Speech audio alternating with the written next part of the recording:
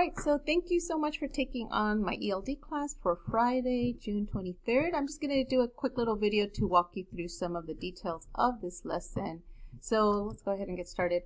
All right, so my students will automatically, when they come in at 7:30, they already know to get their laptops and to log on and to start Duolingo or their ESL online games. So that's basically been the routine. They come in, they know that they're going to do this for about 15 minutes. I would definitely advise you to circulate a bit to remind them to get going. Sometimes they like to talk a little bit. So again, they should be on Duolingo. I would, have it go till about 7:50 or so. Then I would have them go to Pear Deck. So Pear Deck is the link that I sent you. And let me just show you what it looks like. I don't know if you're familiar with Pear Deck, but that's my go-to app. And this is what you'll see. So it's basically my Google Slides, except that it's interactive for them. So you will project the code, or you can give them the code. You could write it on their whiteboard. So here's the code, and it'll tell you how many students are logged on. And so they already know this routine, and so they basically get all my Google Slides. So from there, after they do Duolingo, and now they've logged on to Pear Deck, you're going to walk them through the agenda. I like to kind of just go over all the different things that we're going to do so there's no surprises. And then I just get started with the lesson. So the first thing they're going to do is going to read about, or they're going to watch a video about ocean cleanup. This is an opportunity for them to practice a lot of vocabulary, some comprehension. And so you're going to show them a video. Now here it says there's a video, and you have to kind of go back to my Google Slides because the video won't show through Pear Deck. So go back to my Google Slides and find that slide that's on slide 4, and you can go ahead and put on the slideshow, click it, and you'll see the video. Now tell the students also that the link is down below so they can watch it again, maybe mute it, and they can read it in closed captions in their own language. So that also can help. All right, so I'm just going to keep going through the slides here. All right. So then after they watch the video, I want them to practice speaking. They could speak in their own language. They're going to practice what's the main ideas with their partners. Then they're going to summarize those main ideas. So they're going to be typing in their answers right here on Pear Deck. There is a little box that they can fill in. And then I would highly suggest that you take a moment to call on students or to ask for volunteers to share what they thought about the video. What were some interesting images? What's some vocabulary? Maybe ask them what's the possible solution. What do they think about using, bottles and plastic? And so just really take your time to draw out a conversation with the students. Remind them that if they need translation on any of these slides on their side, they will see immersive reader icon down here, and they can always change the language to their own native language. All right. So after that, they could take a little brain break. This is just a little game. I sometimes like to play games with them. And here, just, you could do it as a race if you want. And their job is to find the maze, right, to get through the maze. So they can draw it in. It was just a little fun little activity. Here's another little fun activity. We've been working on creating a futuristic city. And so that's something that they'll be doing later on. So here's a little activity for them to add some details so they can draw little details. And again, you're just practicing some vocabulary. You could draw clouds, the sun, rain, Godzilla. They could draw, right? King Kong, cars, flying cars. So you can just have them, think of all the different things they can add to this picture. And we're just working on some vocabulary. Okay. After that, we're going to head right into grammar. So I have a lot of students who are very, beginner, non-English speakers, level 1, level 2. I have some that are a little bit more advanced. So what they're going to do here, and you're just going to walk them through, the difference between simple present tense, how it changes from cook to cooks. And for this one, yes, they complain a little bit, but they're going to write them out.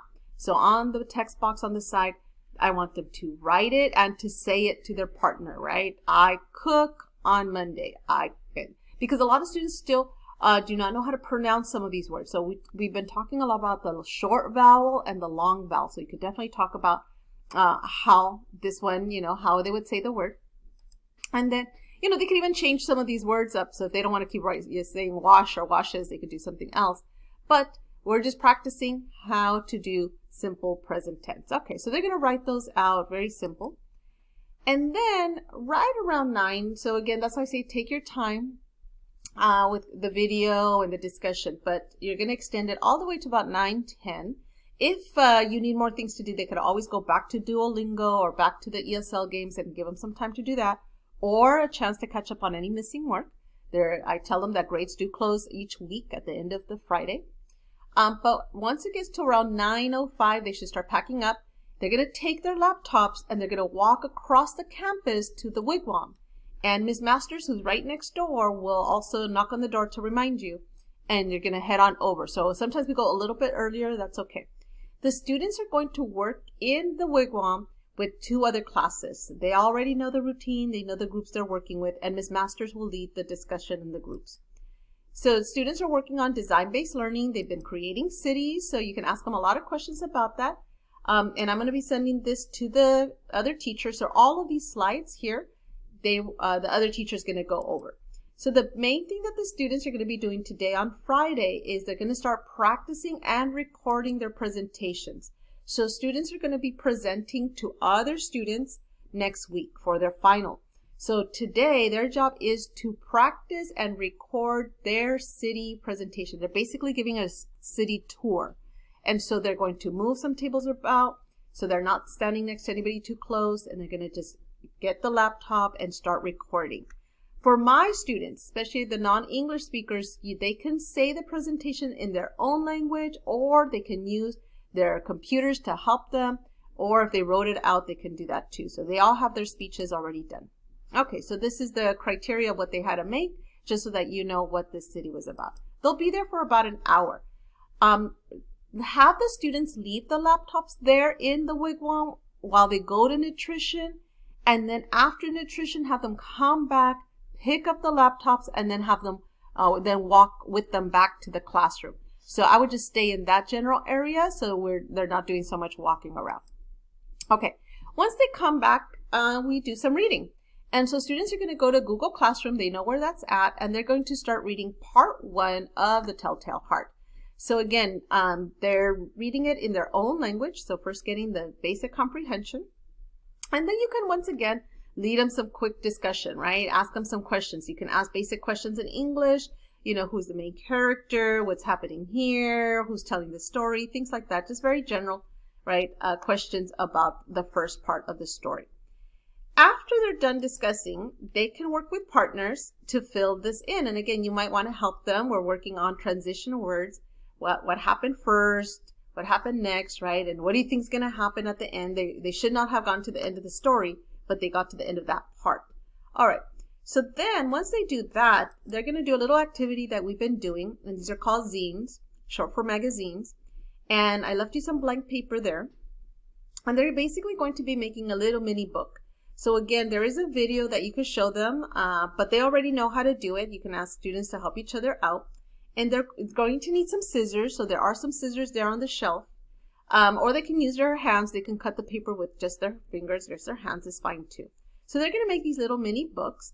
And in the mini book, they're going to basically tell the story. What happened in that first part. They're going to do a cover page. And then they're going to do 7 pages of just the plot, what's happening. So that'll take them all the way up to a little bit of the writing time. Definitely give them a break. I usually give them a 10 to 15 minute break. They can walk outside as long as they stay in the little area, and you just kind of keep an eye on them. They like to throw the football around. That's fine. If they go to the restroom, only one at a time. And that's pretty much it. So then when they come back, the last part that they're doing is they're going to analyze a song. So they're going to watch this music video. They're going to discuss it, same thing like we did earlier. So you're going to show the video. The video is on my Google Slides, and just kind of have them talk about it, right? Talk to partners or talk to the whole class. You know, what does it all mean? It's a very powerful video, especially since the students have been making a city and we've been talking about governments and so forth. Once they do that, depending on time, you can either have a class discussion, partner group, and they could do this, or they can, you know, if there is time, they're filling all of these little sheets out. So again, you can have a little discussion.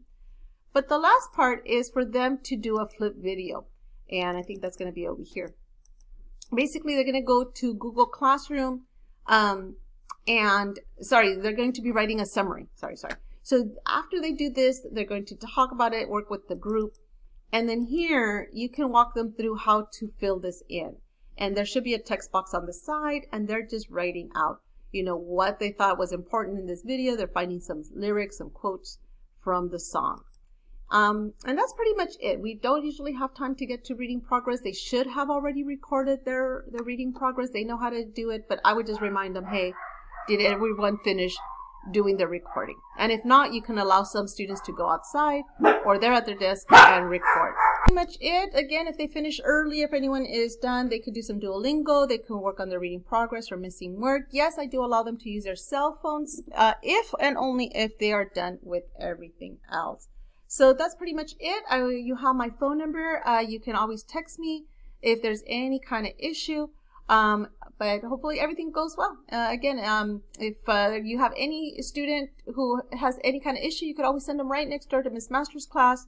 But usually I never have had any issue with my students. So hopefully you enjoy a day with my ELD class. Thank you.